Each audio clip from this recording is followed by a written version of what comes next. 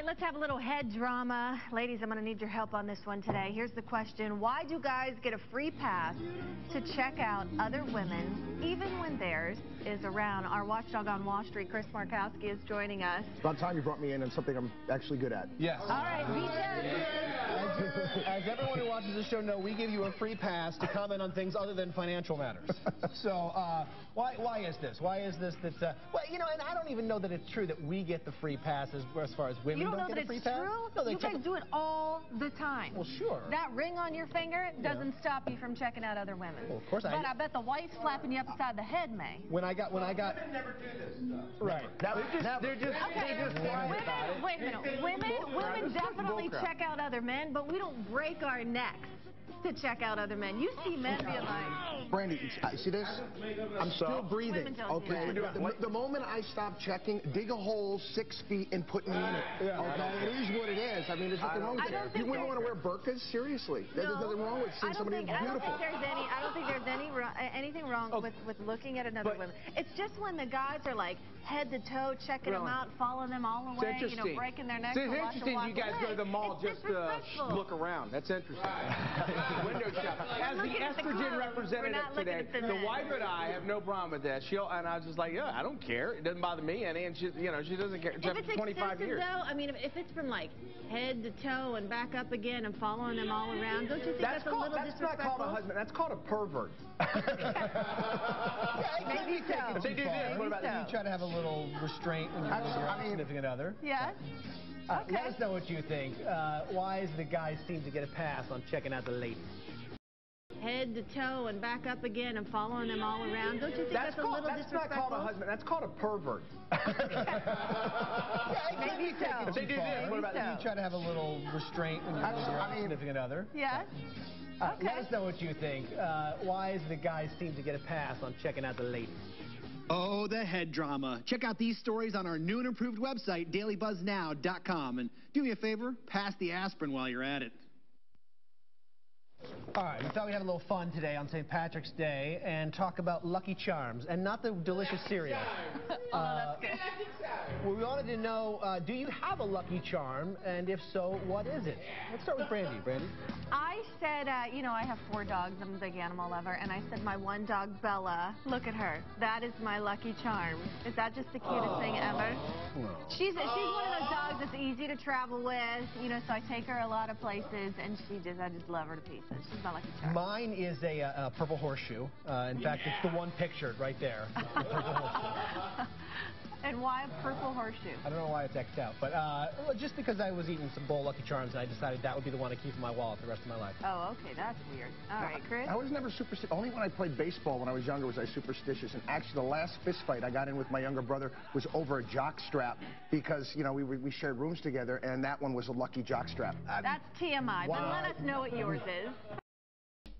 That's your big news. Let's head around the water cooler where we're talking about some financial matters with our friend Chris Markowski, the watchdog on Wall Street. First up, the possibility of seeing $5 ATM fees coming soon. A lot of banks, including Chase, various others, are test marketing in certain cities. Fees now up to $4 and $5. Chase is doing it in Illinois and Texas. This is what the Wall Street Journal is talking about. I've seen several $4 fees, so is it that much of a stretch to up it another $1? I don't want to say anything, but they test marketing the intelligence in those areas first. Mitch was giving movie quotes, or it was as stupid as stupid does, Forrest Gump. Yeah. I mean, no one's holding a gun to your head and saying, hey, listen, take $20 out and pay $5 to do it. Right. Well, let's think about it. Say they got to pay for parking, so to say, and there's only one ATM in that vicinity, and they're charging $5. What do? You don't have any cash on you. Walk farther. Yeah. Walk farther, or in, you know, there was a time in this country years and years ago, like maybe 20, where there was no such thing as an ATM, and if you wanted to have cash on you, you made sure you had enough cash on you. Yeah, but at the same time, I mean, I'm one that's guilty of this. I always forget to go to the bank. I always forget to get cash, so I have to hit up an ATM if I need it. You know what's going to help you remember that? A $5 fee. There you go. Time to take it out. Nothing like getting a $5 fee. Yes, but I've also been in the situations where you need that money for whatever it may be, and there's only one ATM that you know about. Maybe you're in an area that you're not familiar with, and you gotta pay for it. Yeah. You know, but why do you think it is that the banks are starting to do this? Because they can. I mean, if people are willing to pay the price for something, they're going to go ahead and they're going to do that. In the same sense, I mean, this is like Econ 101, that Starbucks can charge what it does for a cup of coffee. It's the same sense somebody's going to charge that much for an ATM. If they're going to put it in a bad area of town or someplace that's not as accessible, whatever it may be, they're going to charge that much. Yeah, very interesting stuff. Well, let us know what you think. Would you pay $5 ATM fees? Here's our question du jour. How will you use your tax refund? Do you plan to spend it, or do you plan on saving it? Now, you've talked about this on the show before. You don't think it's necessarily a good thing to get a tax return, right? Well, they're just returning your money. You paid the government, and you gave them an interest-free loan, basically, over the course of a year. Now, if you owed the government money and you didn't pay it, they're going to charge you a penalty. They're going to charge you interest. The government's not going to give you interest on your money. Right. Maybe, all right, fine, great, you're getting money back. But once again, understand, this is not found. You didn't win the lottery. It's yours anyway. Yeah, well, we put this question on our Facebook page. This is what some of our viewers are saying. Tanya says, with a daughter in college, that is a no-brainer, but I did treat myself to new tires for my truck. Joey says, spent all of mine on bills to get ahead by a month, so if I lose my job or anything, I have one solid month paid ahead of everything, so I don't have to sweat.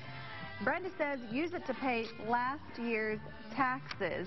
So what is your advice, Chris, for people that do get maybe a substantial check in the mail? How should they spend it? People on Facebook seem to have the right idea. I mean, your first person there, they needed to get new tires for their car. That's a necessity, something that they had to have, so they're using and putting their money towards that. The person paying off bills, paying down debt, whatever it may be, getting your financial house in order. That's what it's all about. If you have the opportunity to get some of that money back, go ahead. Get yourself a step ahead. Well, a Gelton Financial Pro says on that site you should pay off your credit card debt, beef up your savings account. Another one is add an extra payment to your mortgage.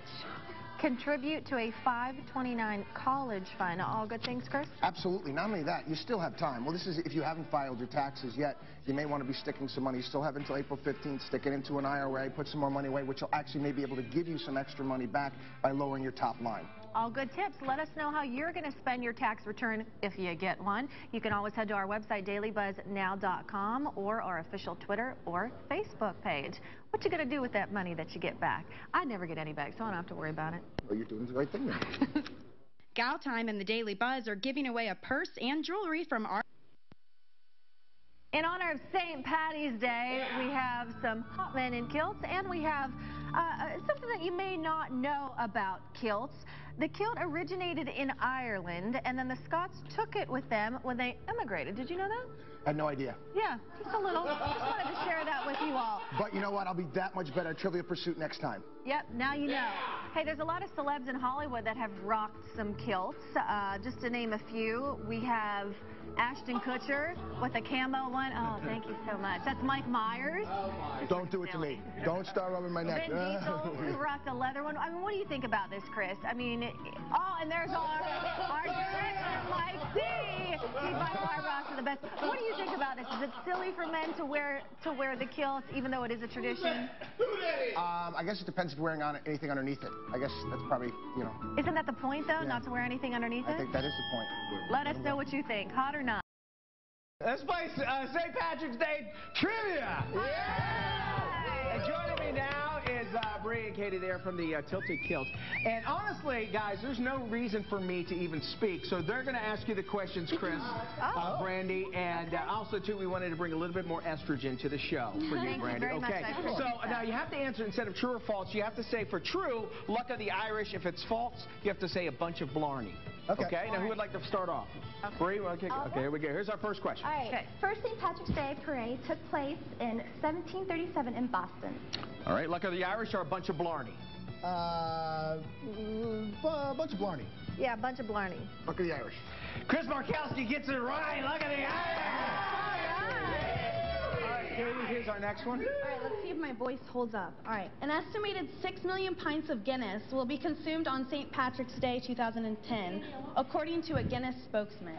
Last year, how much? I wasn't paying attention. Was consumed.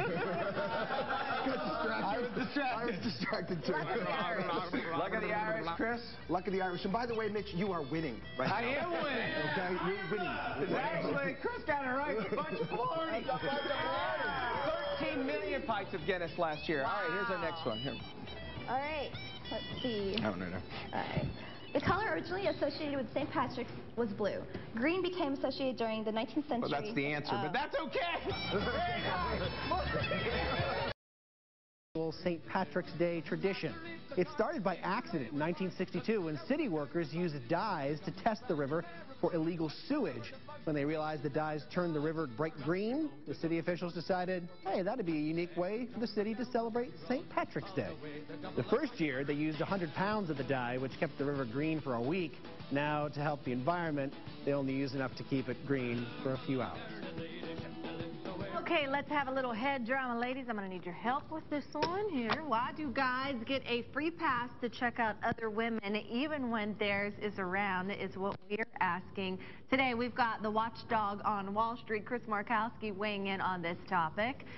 Guys, give lending his expertise on this topic. Yes, because let's face it, often when you are checking out a woman, there is money involved, depending on if there's a pole in the room or. What's that old saying? You're paying one way or another? You're paying one way or another. It does come down to a matter of respect, you know. I mean, and all joking aside about it, but I mean, if you're in a confident relationship, and ladies, come on, we know you check them out. That's why there's the thunder from down under and all that stuff. So who cares? Wouldn't you want us to do it in front of you and behind her back? That's what I always hear is that crap. Here's my problem. Okay, we're all human. Everybody's going to look at other people that they find beautiful. I get that. It's how they do it. There are men out there that will look from head to toe, up and down, front and back, and watch them until they walk out. Last time I checked, you have a whole body. Right. But that's disrespectful if your woman is around. It's disrespectful. My wife's cool for it. No, yeah, I know. I disagree completely. I mean, if she says there's a problem with it, then there is. But my wife doesn't care. As we continue the conversation, take a look at this video. This has gone viral, and a couple of women put hidden cameras in their jeans at their derriere level, and caught all these guys checking out. Hey, girls. Yeah, a few girls. Mostly guys checking out their behind. Right here, look. Look, you know, I like the wife who says it doesn't matter where you get your appetite as long as you come home for dinner. There you go, Andy. Very nice. Oh, the head drama. Check out these stories on our new and improved website, dailybuzznow.com. And do me a favor, pass the aspirin while you're at it. All right, so we are talking about Lucky Charms, right? Yeah, in honor of St. Patrick's Day, which is today. Each one of us supposedly has a lucky charm. I know I said mine is one of my dogs, Bella. We have a picture of her. Look at her. Okay. I know. How sweet is she? Mine is the purple horseshoe. Right. And that's the one that I like. Fascinating explanation that goes with that. Want to share? No, I'm just making a joke. What's yours, Mitch? There it is then. What's your lucky charm? Oh, well, I have a couple of them. Really? Oh, yeah. What are they? Can we see them? Yeah, come on in. There they are right here. Oh, I see. If I play my cards right. Yeah. Nice. I would never be without those lucky charms. I'm going to need one now because I stood next to that broken mirror. I don't have bad luck for 7 years now. That's true. Chris broke a mirror earlier on the show. Didn't break a mirror. Wrongly accused. Share it with us. I know Andy and I have this on our Facebook page. What is your lucky charm? We want to know. Did I?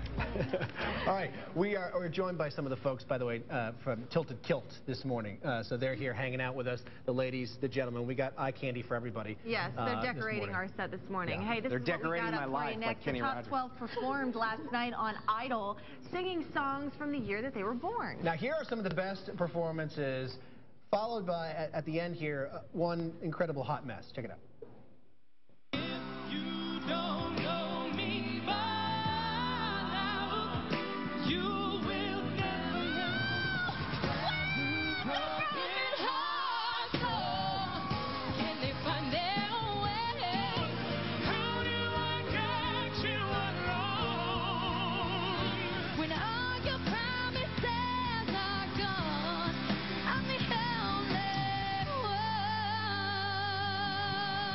Wow.